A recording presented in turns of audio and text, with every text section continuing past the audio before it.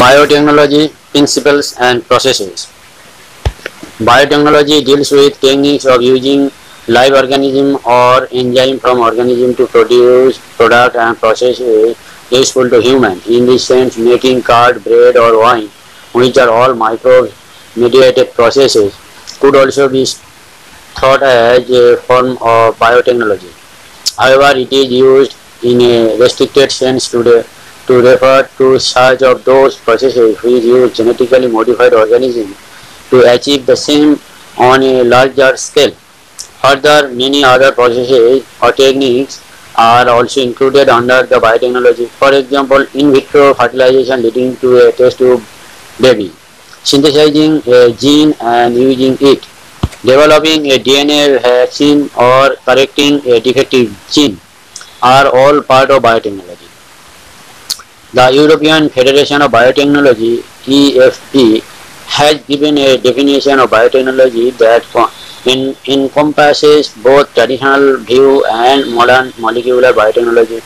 The definition given by EFB is as follows: the integration of natural science and organism cells, part thereof, and molecular analogy for product and service.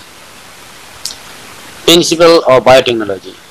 Among many, the two core techniques that are enabled part of modern biotechnology are one, genetic engineering technique to alter the chemistry of genetic materials, DNA and RNA, to introduce these into host organism and thus change the phenotype of the host organism.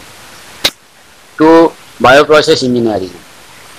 Maintenance of sterile microbial contamination-free ambience in chemical engineering processes to enable growth of only the desired microbe or eukaryotic cell in large quantity for the manufacture of biotechnological products like antibiotics, vaccine, enzyme, etc. Let us now understand the conceptual development of the principle of genetic engineering. We probably appreciate the advantage of sexual reproduction over asexual reproduction. The former provides the opportunity for variation and formulation of unique combination of genetic setup, some of which may be beneficial to organism as well as the population. Asexual reproduction preserves the genetic information while sexual reproduction permits variation. Traditional hybridization procedure used in plant and animal breeding very often lead to inclusion and multiplication of undesirable gene along with the desired gene. The technique of genetic engineering, which include creation of recombinant DNA, use of gene cloning and gene transfer, overcome this limitation and allow us to isolate and introduce only one or a set of desirable gene without introducing undesirable gene into the target organism. Do you know the likely fate of a piece of DNA which is somehow transferred into an alien organism? Most likely the piece of DNA would not be able to multiply itself in the progeny cell of the organism. But when it gets integrated into the genome of the recipient, it may multiply and be inherited along the host DNA. This is because the alien piece of DNA has become part of a chromosome which has the ability to replicate. In a chromosome, there is a specific DNA sequence called the origin of replication, which is responsible for initiating replications.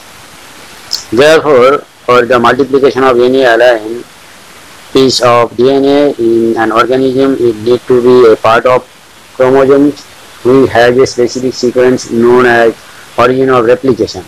Thus, an alien DNA is linked with the origin of replication, so that this alien piece of DNA can replicate and multiply itself in the host organism. This can also be called as cloning or making multiple identical copies of any template DNA. Let us now focus on the first instance of the construction of an artificial recombinant DNA molecule. The construction of the first recombinant DNA emerged from the possibility of linking a gene encoding antibiotic resistance with a native plasmid autonomously replicating circular extrachromosomal DNA of Salmonella typhimurium. Stanley Cohen and Albert Boyer accomplished this in 1972 by isolating the antibiotic-resistant gene by cutting out a piece of DNA from a plasmid which was responsible for conferring antibiotic resistance. The cutting of DNA at the specific location became possible with the discovery of so-called molecular scissors restriction enzyme. The cut piece of DNA was then linked with the plasmid DNA. This plasmid DNA acts as vector to transfer the piece of DNA attached to it. You probably know that mosquito act as an insect vector to transfer the malaria parasite into human. In the same way, a plasmid can be used as vector to deliver an alien piece of DNA into the host organism. The linking of antibiotic resistance gene with the plasmid vector became possible with enzyme DNA ligase, which act on cut DNA molecules and join their ends. This makes a new combination of circular and autonomously replicating DNA created in vitro and is known as recombinant DNA. When this DNA is transferred into Escherichia coli, a bacterium closely related to Salmonella, it could replicate using the new host DNA polymerase enzyme and make multiple copies. The ability to multiply copies of antibiotic resistance gene in E. coli was called cloning of antibiotic resistance gene in E. coli. You can hence infer that there are three basic steps in genetically modifying an organism: identification of DNA with desirable DNA in desirable genes, 2. Introduction of identified DNA into the host, 3. Maintenance of introduced DNA in the host and transfer of DNA to its progeny. Tool of recombinant DNA technology. Now we know from the foregoing discussion that genetic engineering or recombinant DNA technology can be accomplished only if we have the key tool, that is restriction enzyme, polymerase enzyme, ligase, vector and the host organism. Let us try to understand some of these in detail. Restriction enzyme. In the year 1963, the two enzymes responsible for restricting the growth of bacteriophages of Escherichia coli were isolated.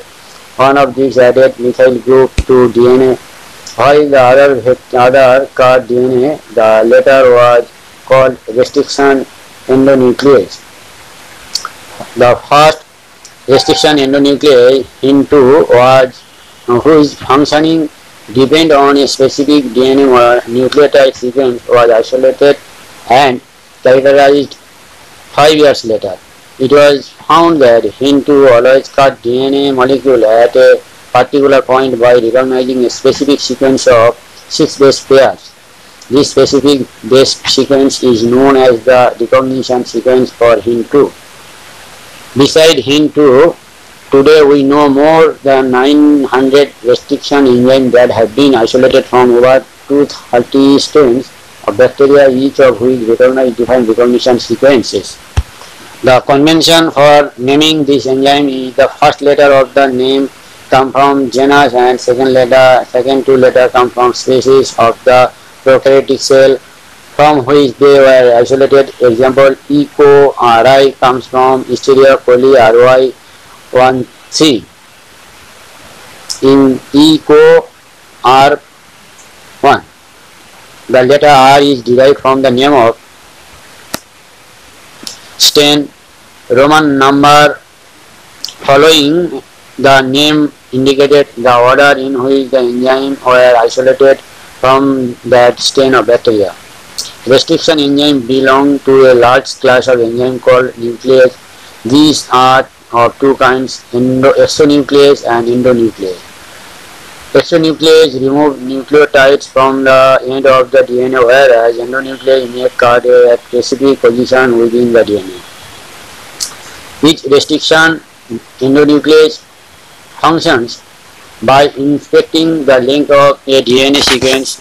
Once it finds its specific recognition sequence, it will bind to the DNA and cut each of the two strands of the double helix at specific point in their sugar phosphate backbone. In figure, each restriction endonuclease recognition a specific palindromic nucleotide sequence in the DNA.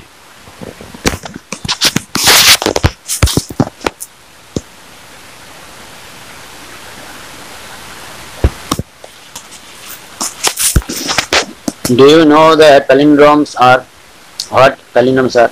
These are groups of letters from the same word when we read both forward and backward. Example Malayalam has against the word palindrome where the same word is read in both directions. The palindrome in DNA is a sequence of base pairs that read same on the two strands when orientation of reading is kept the same. For example, the following sequence read the same on the two strands in 5' to 3' direction. This is also true if read in the 3' to 5' direction. 5' GAATTC 3' 3' CTTAAG 5'. Restriction enzyme cut the strand of DNA a little away from the center of the palindrome site, but between the same two base on the opposite strands. This leaves single-stranded portion at the end. There are overhanging stage called sticky end on each strand. These are named so because they form hydrogen bonds with their complementary cut counterpart. This stickiness of the end facilitates the action of the enzyme DNA ligase. Restriction endonucleases are used in genetic engineering to form recombinant molecules of DNA which are composed of DNA from different sources or genome. When cut by the same restriction enzyme, the resultant DNA fragments have the same kind of sticky end and these can be joined together end to end using DNA ligase.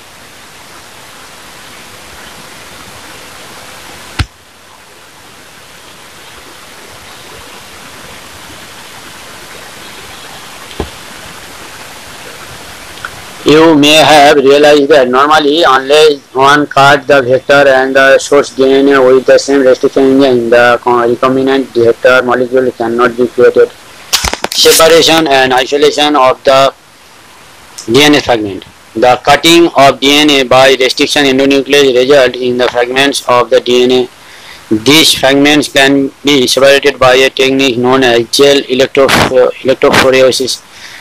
Since DNA fragments are negatively charged molecules, they can be separated by forcing them to move towards the anode under the electric field through a medium or matrix. Nowadays, the most commonly used matrix is agarose, which is a natural polymer extracted from seaweeds. The DNA fragments separate resolve according to their size through sieving effect provided by the agarose gel. Hence, the smaller the fragment size, the further it moves. Look at the figure and guess at which end of the gel the sample was loaded. The separated DNA fragments can be visualized only after staining the DNA with a compound known as ethidium bromide followed by exposure to UV radiation. You cannot see pure DNA fragments in the visible light and without staining. You can see bright orange colored band of DNA in a ethidium bromide stain gel exposed to UV light. The separated band of DNA are cut out from the agarose gel and extracted from the gel piece. This step is known as elution. The DNA fragments purified in this way are used in constructing recombinant DNA by joining them with cloning vector. You know that plasmid and bacteriophage have the ability to replicate within bacterial cell independent of the control of chromosomal DNA. Bacteriophage, because of their high number per cell, they have very high copy number of their genome within the bacterial cell.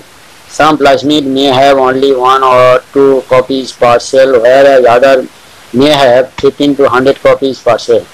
Their number can go even higher if we are able to link an alien piece of DNA with bacteriophage or plasmid DNA. We can multiply its number equal to the copy number of the plasmid or bacteriophage. Vector used at present are engineered in such a way that they help easy linking of foreign DNA and selection of recombinant from non-recombinants. The following are the features that are required to facilitate cloning into a vector. 1. Origin of replication. This is a sequence from where replication starts, and any piece of DNA when linked to these sequences can be made to replicate within the host cell. This sequence is also responsible for controlling the copy number of the linked DNA. So if one wants to recover many copies of targeted DNA, it should be cloned in a vector whose origin supports high copy number. To select a able marker. In addition to ORI, the vector required in a selectable marker which helps in identifying and eliminating non-transformant and selectively permitting the growth of the transformant. Transformation is a procedure through which a piece of DNA is introduced in a host bacterium. We will study the process in subsequent section. Normally, the genes encoding resistance to antibiotics such as ampicillin, chloromphenical, tetracycline or kanamycin, etc. are considered useful selectable marker for E. coli.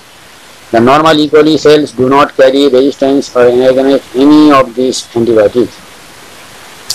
3. Cloning sites. In order to link the alien DNA, the vector needs to have very few, preferably single recognition site for commonly used restriction enzyme. Presence of more than one recognition site within the vector will generate several fragments which will complicate the gene cloning. The ligation of alien DNA is carried out at a restriction site present in one of the two antibiotic resistant genes.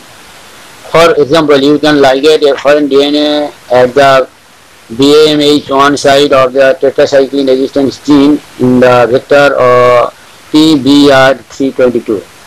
The recombinant plasmid will lose tetracycline resistance due to insertion of foreign DNA, but can still be selected out from non-recombinant DNA1 by planting the transformant on tetracycline contaminating medium. The transformant growing on ampicillin containing medium are then transferred on a medium containing tetracycline. The recombinant will grow in ampicillin containing medium but not on that containing tetracycline. But non-recombinant will grow on medium containing both the antibiotics. In this case, one antibiotic resistant gene helps in selecting the transformant, whereas the other antibiotic resistance genes get inactivated due to insertion of alien DNA and helps in selection of recombinant. Selection of recombinant due to inactivation of antibiotics is a cumbersome procedure because it requires simultaneous plating on two plates having different antibiotics. Therefore, alternative selectable markers have been developed which differentiate recombinant from non-recombinant on the basis of their ability to produce color in the presence of a chromogenic substrate. In this, a recombinant DNA is inserted within the coding sequence of an enzyme beta-galactosidase. This results into inactivation of the gene for synthesis of this enzyme, which is referred to as insertional inactivation. The presence of a genic substrate gives blue-colored colonies if the plasmid in the bacteria does not have an insert. Presence of insert results into insertional inactivation of the beta-galactosidase gene and the colonies do not produce any color. These are identified as recombinant colony. 4. Vector for cloning genes in plants and animals. You may be surprised to know that we have learned the lesson of transferring genes into plant and animal from bacteria and viruses which have known this for ages. How to deliver genes to transform eukaryotic cell and force them to do what the bacteria or virus want. For example, Agrobacterium pneumoniae, a pathogen of several dicot plants, is able to deliver a piece of DNA known as tDNA to transfer normal plant cell into a tumor and direct this tumor cell to produce the chemical required by the pathogen. Similarly, retrovirus in animal have the ability to transform normal cell into cancerous cell. The better understanding of the art of delivering gene by pathogen in the eukaryotic host has generated knowledge to transform these tools of pathogen into useful vectors for delivering genes of interest to humans. The tumor, including TI plasmid of Agrobacterium tumefaciens, has now been modified into a cloning vector which is no more pathogenic to the plant but is still able to use the mechanism to deliver genes of our interest into a variety of plants. Similarly, retrovirus have also been disarmed and are now used to deliver desirable genes into animal cells. So, once a gene or a DNA fragment has been ligated into a suitable vector, it is transferred into a bacterial, plant or animal host where it multiplies. Competent host for transformation with recombinant DNA. Since DNA is a hydrophilic molecule, it cannot pass through cell membrane. Why? In order to force bacteria to take up the plasmid, the bacterial cells must first be made competent to take up DNA. This is done by treating them with a specific concentration of a divalent cation, such as calcium, which increases the efficiency with which DNA enters the bacterium through pores in its cell's wall. Recombinant DNA can then be forced into such cell by incubating the cell with recombinant DNA on ice, followed by placing them briefly at 42° heat shock and then putting them back on ice. This enables the bacteria to take up the recombinant DNA. This is not the only way to introduce alien DNA into host cell. In a method known as microinjection, recombinant DNA is directly injected into the nucleus of an animal cell. In another method suitable for plants, cells are bombarded with high-velocity microparticles of gold or tungsten coated with DNA in a method known as biologistics or gene gun. And the last method uses disarmed pathogen vector, which when allowed to infect the cell, transfer the recombinant DNA into the host. Now that we have learned about the tool for constructing recombinant DNA, let us discuss the facilitating recombinant DNA technology. Process of recombinant DNA technology. Recombinant DNA technology involves several steps in specific sequence such as isolation of DNA, fragmentation of DNA by restriction endonuclease, isolation of a desired DNA fragments, ligation of DNA fragment into a vector, transferring the recombinant DNA into a host, culturing the host cell in a medium at large scale and extraction of the desired product. Let us examine each of these steps in some details. Isolation of genetic materials. Recall the nucleic acid is the genetic material of all organisms without exception. In majority of the organisms, this is deoxyribonucleic acid or DNA. In order to cut the DNA with restriction enzyme, it needs to be in pure form, free from other macromolecules. Since the DNA is enclosed within the membranes, we have to break the cell open to release DNA along with other macronutrients such as RNA, protein, polysaccharide and also lipid. This can be achieved by treating the bacterial cell or plant or animal tissue with enzymes such as lysozyme, bacteria, cellulase, plant cell, chitinase, fungus. You know that genes are located on long molecules of DNA intertwined with proteins such as histone. The RNA can be removed by the treatment with ribonuclease, whereas protein can be removed by treatment with protease. Other molecules can be removed by appropriate treatment and purified DNA ultimately replicates out after the addition of chill ethanol. This can be seen as collection of fine thread in the suspension. Cutting DNA at specific location. Restriction enzyme digestion are performed by incubating purified DNA molecules with the restriction enzyme at the optimal condition for that specific enzyme. Agarose gel electrophoresis is employed to check the progression of a restriction enzyme digestion.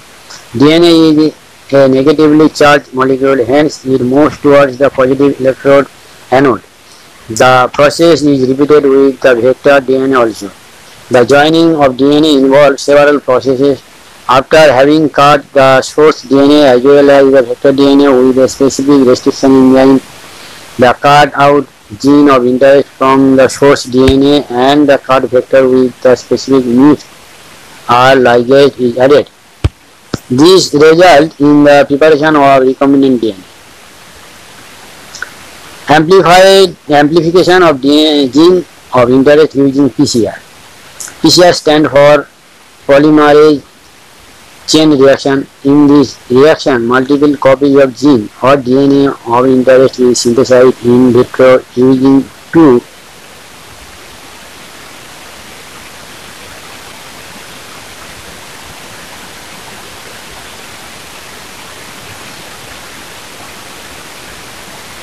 sets of primer small chemically synthesized oligonucleotides that are complementary to the region of DNA, and enzyme DNA polymerase. The enzyme extends the primer using the nucleotides provided in the reaction and genomic DNA as template. If the process of replication of DNA is repeated many times, the segment of DNA can be amplified to approximately billion times, that is 1 billion copies are made. Such repeated amplification is achieved by the use of a thermostable DNA polymerase isolated from bacterium Thermus aquaticus, which remain active during the high temperature induced denaturation of double-stranded DNA. The amplified fragment, if desired, can now be used to ligate with a vector for further cloning. Insertion of recombinant DNA into the host cell or organism. There are several methods of introducing the ligated DNA into recipient cells. Recipient cells, after making them competent to receive, take up DNA present in its surroundings. So, if a recombinant DNA bearing gene for resistance to an antibiotic, ampicillin, is transferred into E. coli cell, the host cell becomes transformed into ampicillin resistant cell. If we spread the transformed cell on agar plate containing ampicillin only transformant will grow, untransformed recipient cell will die, since due to ampicillin resistance gene, one is able to select a transformed cell in the presence of ampicillin. The ampicillin resistance gene in this case is called a selectable maker. Obtaining the foreign gene product. When you insert a piece of alien DNA into a cloning vector and transfer it into a bacterial, plant or animal cell, the alien DNA gets multiplied. In almost all recombinant technologies, the ultimate aim is to produce a desirable protein.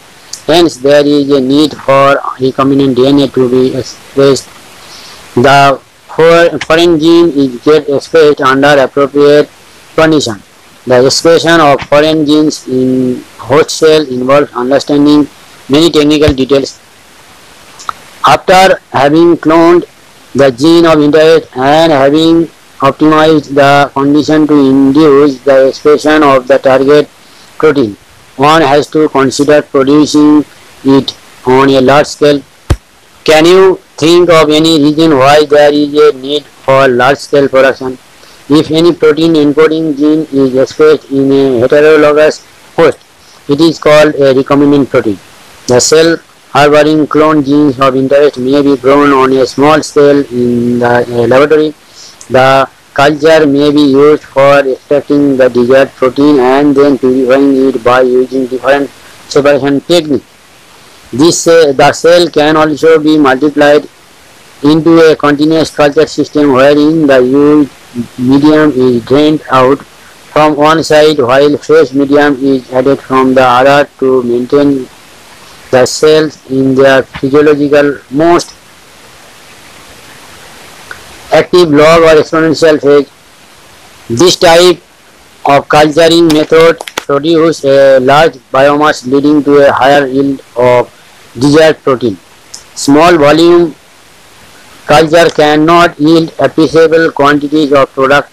To produce a large quantity, the development of bioreactors where large volume 100 to 1000 liters of culture can be processed was required. Thus, bioreactor can be thought as vessel in which raw materials are biologically converted into specific product, individual enzyme, etc. Using microbial plant, animal or human cells, a bioreactor provides the optimal condition for achieving the desired product by providing optimum growth condition, temperature, pH, substrate, salt, vitamin, oxygen. The most commonly used bioreactors are of stirring type, which were shown in figure.